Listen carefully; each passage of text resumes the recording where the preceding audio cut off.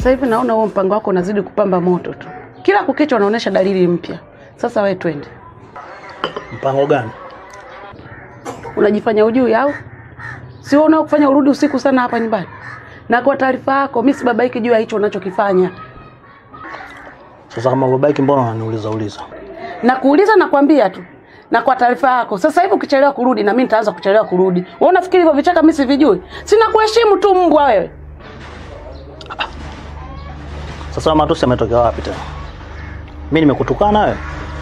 Au nataka nikutandike makofi afu uende ukamwambie baba kule, sio? Unipige tupigane. Hivi unafikiri sasa hivi usawa kuonana upo tena? Kwa taarifa yako sasa hivi haki sawa. Wewe ukimwaga mboga mimi namwaga mchele. Wewe mbwa nini?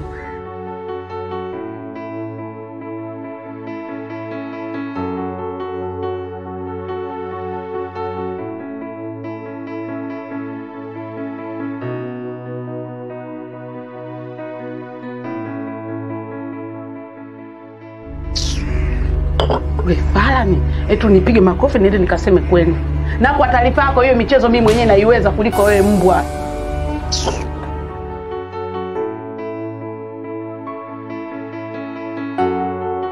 Nita mambo ya ajabu hapa. Kama msomi mzuri wa vitabu, nenda kasome kile kitabu kilichoandika Hamisi na shamba lake. Mwandishi wa kitabu kile amedhihirisha wazi kwamba una uwezo mkubwa wa kumtoa Hamisi shambani na ukamleta mjini. Lakini hauwezi kutoa shamba la Hamisi likiwa kichwani. Mungu kashaibariki Afrika. Lakini hamna mtu anaishi kwa tabu ulimwenguni kama Muafrika. Yaani pamoja na tabu zote anazozipata ulimwenguni, akifa pia hapumziki. Yaani akifa anatakiwa ageuke kuwa mzimu wa kutatua matatizo ya ukoo wao. Na pengine hii huwa inakuja kutokana na roho mbaya. Maana unaweza kumkuta Muafrika anakufa kwa njaa, alafu katika msiba wake watu wanapika pilau. Sasa huu si ujinga wa kiwango cha flyover. Huu ujinga wa kiwango cha mvugale.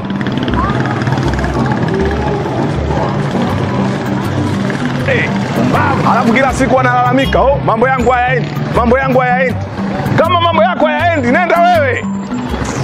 Ili uende ukaangalie kwa nini mambo yangu hayaendi. Na hisi na taifa mwisho wa siku mnakosa hata kasoro. Ukijiona una kasoro, hiyo ndo kasoro yako. Kwamba wewe kasoro yako, unajiona una kasoro. Pumbavu.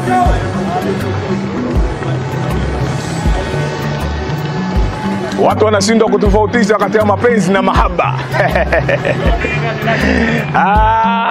Wanashindwa kutofautisha kati ya mapenzi na mahaba. Maana mapenzi yalikopo zamani sana na mahaba yalikopo zamani sana. Kipindi kile watu wanapika ubwabwa juu kuna matano. Hayo ndo mahaba. Ama kweli shimo liko shimoni.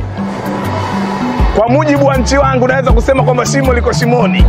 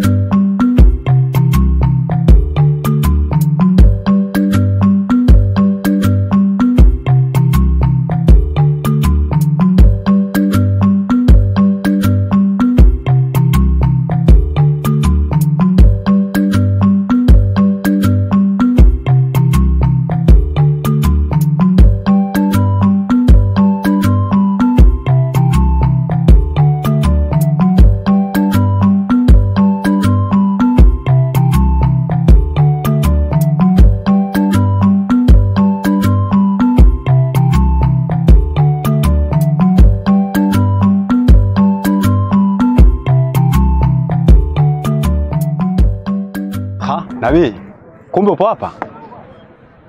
Ya. Niko hapa muda mwingi sana nikiwatazama wanaume ambao mwalimu wao kipofu wakivaa jeo la akili F. Mbona haya mapya? Kumbe kuna wanaume nao mwalimu wao ni kipofu? Ndiyo. Wanaume hawa huenda walikuwa katika darasa la wanawake au walikuwa nyuma kipindi kipofu anawafundisha wanawake. Wewe una ushahidi gani? Swadakta, utakuta mwanaume pua ametoboa, masikio ametoboa, lakini maisha hajatoboa. Sasa haya kama sio matumizi mabaya ya matobo ni nini? Na ni kitabu gani au ni nabii gani aliwahi kufanya haya mambo kama sio mwalimu kipofu akiwafundisha wahitimu wake? Hapo sasa nabii unapingana na usasa. Wakati waandishi wa vyombo vya habari katika vyombo vyao vya habari masuala haya wanayapa nafasi ya mbele, hapo mimi sipo pamoja na wewe. Huwezi kuwa pamoja na mimi kwa sababu na wewe ni miongoni mwa watarajiwa wa hili. Na wanaume wa aina hii ndio upenda kusifia ushoga wakati ni katazo kitaifa. Na hawa ndio wavivu wa kufikiri mpaka inafika hatua wanasema riziki popote. Pumbavu. Kama riziki popote nenda kauze nguruwe Maka uone. Au kama riziki popote nenda kauze bange polisi. Ndio utagundua kwamba ukichaa ni tatizo au ni taaluma thabiti. Pumbavu.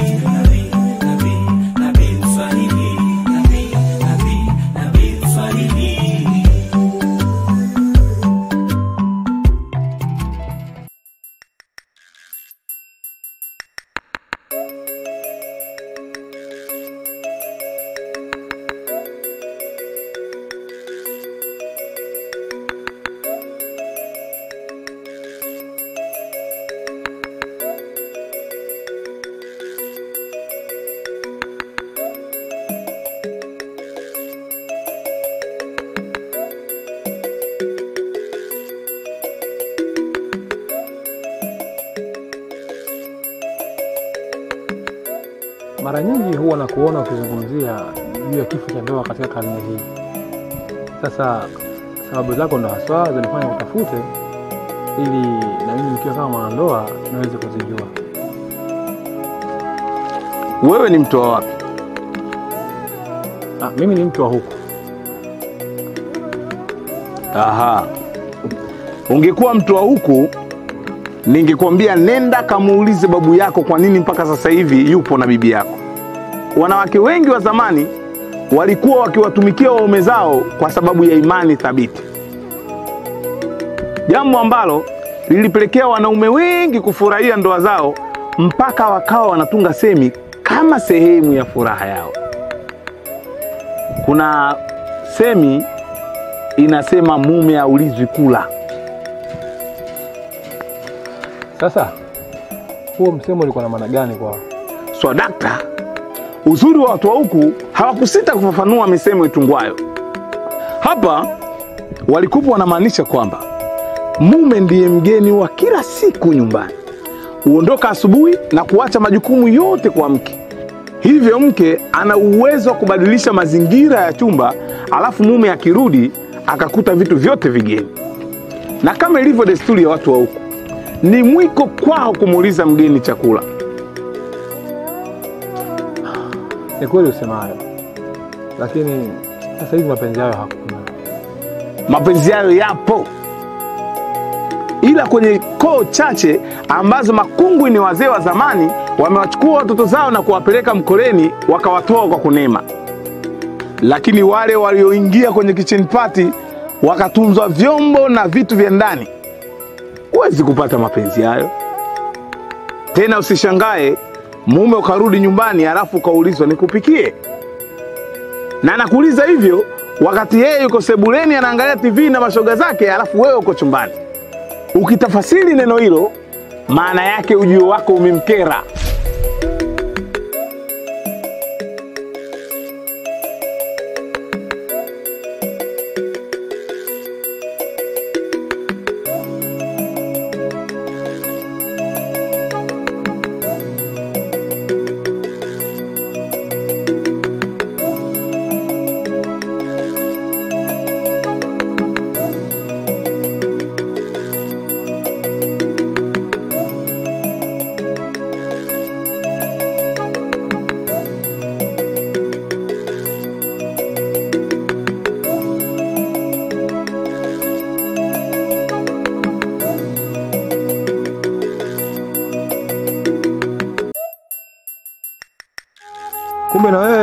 Ushaikuaga?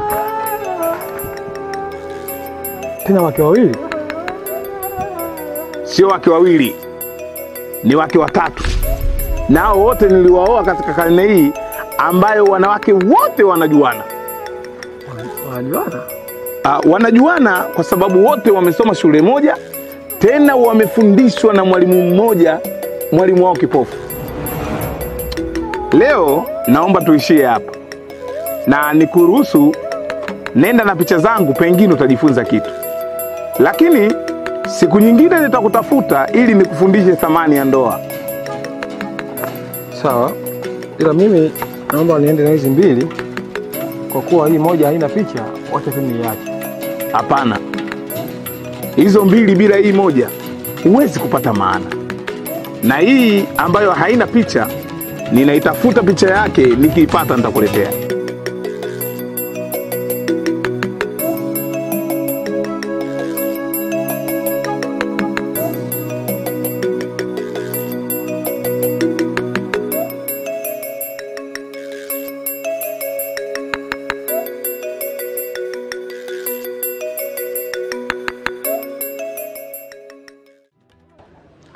Hivi amoni aibu haya mambo yenu ya kesi kila siku? Alafu mwanangu Kuro, wewe mimi nakushangaa sana. Hivi unashindwaje wewe kumdharau yule? Unajua baba, ukisema mdharau, hiyo nawe inakuwa ni kesi nyingine mpya kabisa. Sikufichi baba, unajua hata mimi haya maswala ya kuja hapa kila siku naona ni aibu.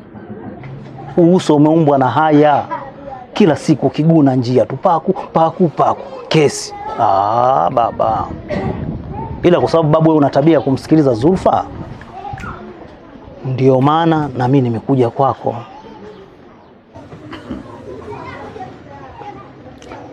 Hivi wewe unatakaje? Akija nimfukuze? Sina maana hiyo.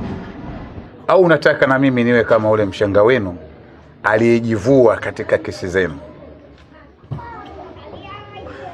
Mimi ni mzazi, ni wajibu wangu akija mwanangu nimsikilize. Lakini baba, ukiona mtu anakuja kulalamika ameonewa, basi ujue yeye ndio muoneaji mkubwa. Sababu unatakiwa ujiulize baba, hivi hanikwazi mimi huyu? Mbona mimi sitoki nikienda kwa kutangaza huko? Au mimi mjinga ninayemvumilia? Leo nakuja kukueleza mambo anonifanyia, unaniambia eti nimvumilie. Mbona yeye hanivumilie? Sasa nilichoamua sasa hivi baba, mimi naona acha nifanye maamuzi tu. Sawa, lakini hayo maamuzi utakayochukua nataka uefikirie mara mbili. Maana na huyu naye ukimwacha utakuwa una hila wewe mwanangu. Mimi baba yako nimeishi na mke mmoja tu ambaye ni mama yako mpaka amekufa. Sasa wewe mwanangu, kwa umri huo uambiwe tayari umekwishaacha wanawake 4, ili ndio uonekane vipi wewe dume sana, ushababi wa vipi au namna gani?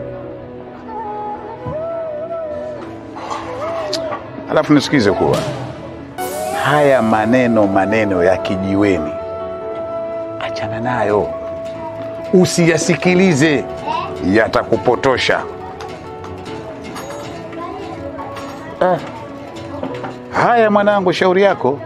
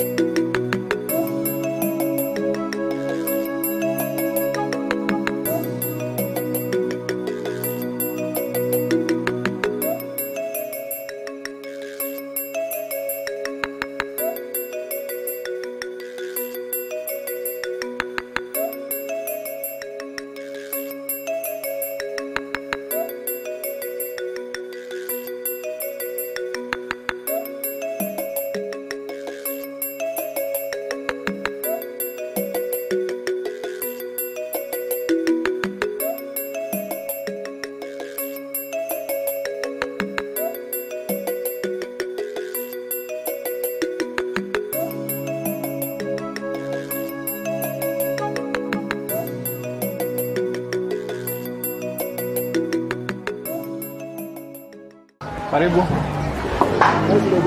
300. Hapo na hapo. 3,100.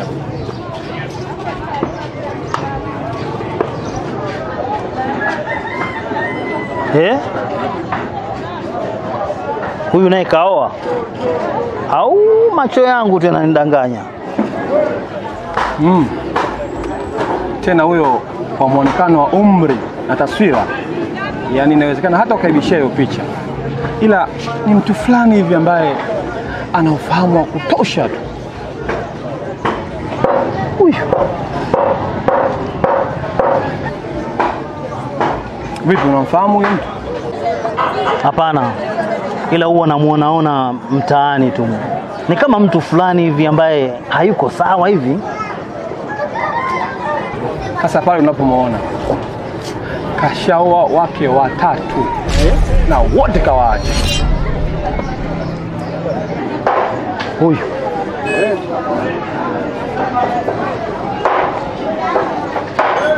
sasa, hiyo picha ya mke wa 3 iko wapi?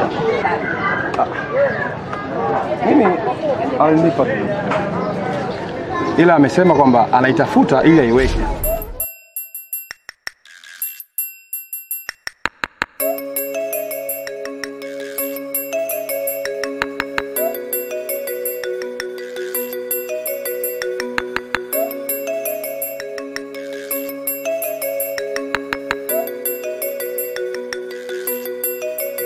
Dada.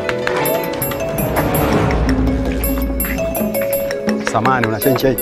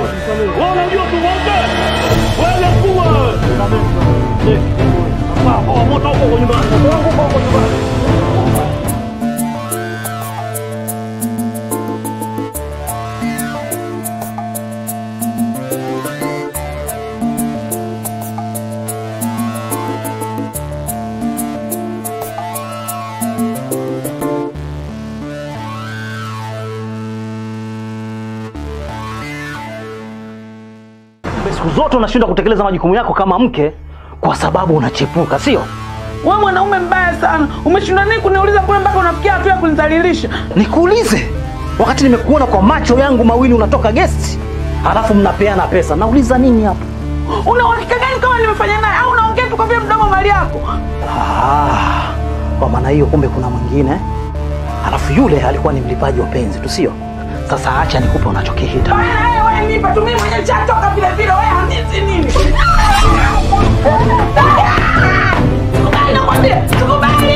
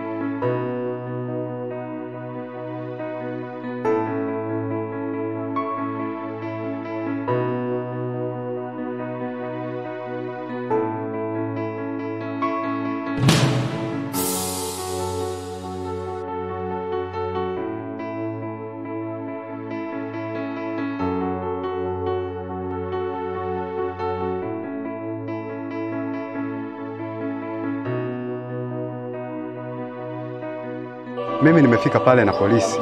Lengo ni kumkamata yule jamaa kwa kunipiga bila sababu yoyote. Lakini tulipofika pale tumekuta watu wamejaa. Wanadai yule dada asitoke mpaka watapoitwa polisi. Tulipoingia ndani ndipo nagundua yule dada amemuua mumewe bwana. Baada ya upelelezi imebainika kamuua na nini? Inavyosemekana amepigwa na kitu kizito kichwani. Jambo ambalo limempelekea paka kifo chake. Na hata humo kwenye gazeti wameandika hivyo.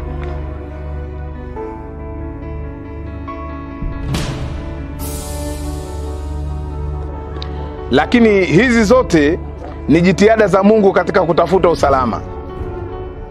Kama unakumbuka, nilikwambia kwamba hukumu ya miaka ya 80 umekuja kuifanya katika karne hii ya digital. Hivyo basi, hukupaswa kulia. Ulitakiwa kumshukuru Mungu kwa kuwa wewe ukiwa kama mzazi ulishindwa kufanya maamuzi ya kudumu, hivyo Mungu ameamua kuja kukusaidia. Wewe ndio unazungumza nini? Unajua wewe utasababisha mimi nikuchukie wewe ndani ya maisha yangu yote. Hiyo chuki ambayo unataka kuijenga dhidi yangu, kwa nini usingeijenga katika ndoa ambayo tayari imeshaingia dosari? Uone kufanya hivyo ungekuwa umekitumia vema kinyongo chako. Ninakuomba tafadhali ondoka. Sawa mzee wangu. Ila naomba nikuambie kitu kimoja. Watu utakaowaona wamejaa kwenye harusi na nguo za kumelemeta, ndiye watu hao utakaowaona wanajaa katika msiba na nguo za kuhuzunisha.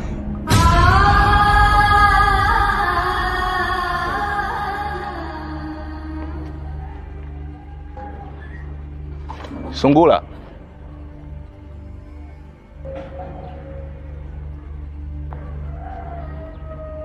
Pole sana ndugu yangu. Nimeshapoa kaka. Mpaka sasa hivi umejifunza nini kwenye msiba wa Kulwa? Nimejifunza kwamba ndoa yenye mateso ni bora wachana mapema ili kunusuru mwili wako. Bado hujajifunza kitu. Nikushauri kitu kimoja. Kwenye maisha yako pendelea sana kufikiria ukiwa peke yako. Kisha yaamini maamuzi ya kichwa chako kuliko maamuzi ya mtu yoyote yule, hata kama ya baba yako mzazi. Chozi ni kiwakilishi cha maneno ambayo moyo hauwezi kuongea. Na ukiona maharage yameiva, basi jua mkaa umeteketea.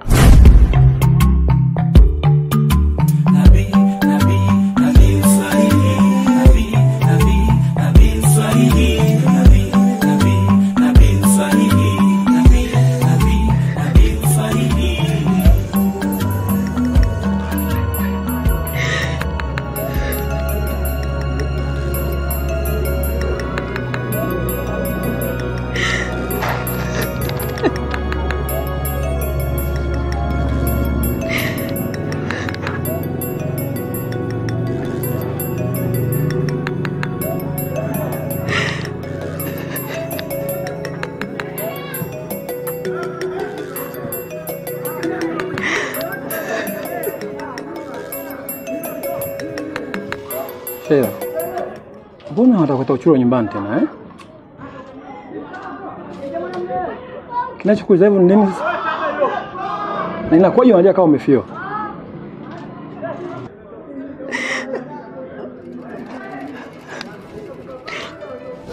Moyo wangu una msiba sana kuliko hata wazazi wa kina Kulwa.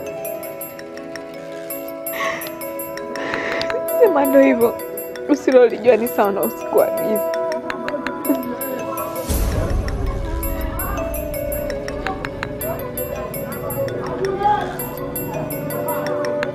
Unamaanisha nini kusema hivyo?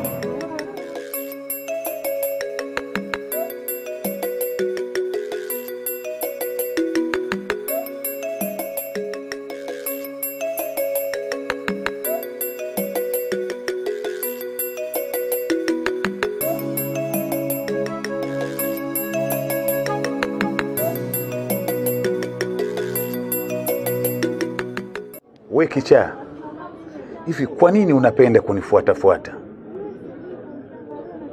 Kwani una mzazi kama mimi kwa kwenu? Au ndio umetumwa?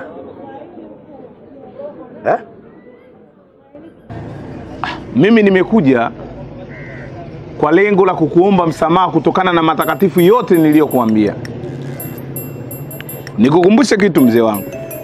Tulipofikia sasa, huwezi kumshawishi nyani kwamba asali ni tamu kuliko ndizi alafu akakuelewa.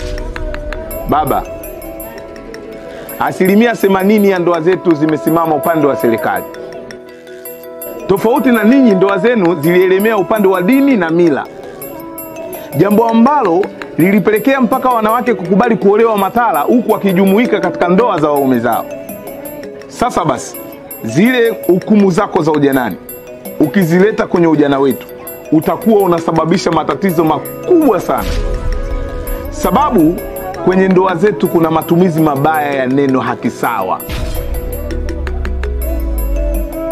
Ni kweli uyasema hayo, lakini kuna mengine sija kuelewa.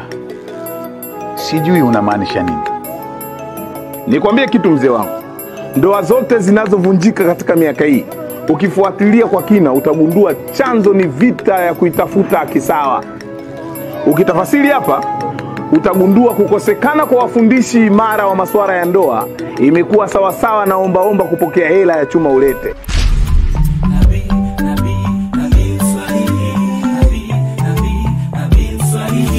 Na pengine hii huwa inakuja kutokana na roho mbaya. Maana unaweza kumkuta Muafrika anakufa kwa njaa, alafu katika msiba wake watu wanapika pilau. Ni kweli usemayo. Lakini sasa hivi mapenzi hayo hakuna. Mapenzi hayo yapo, ila kwenye koo chache ambazo makungwi ni wazee wa zamani wamewachukua watoto zao na kuwapeleka mkoleni wakawatoa kwa kunema. Maana na huyu naye ukimwacha utakuwa una hila. Sasa nilichoamua sasa hivi baba, mimi naona acha nifanye maamuzi tu.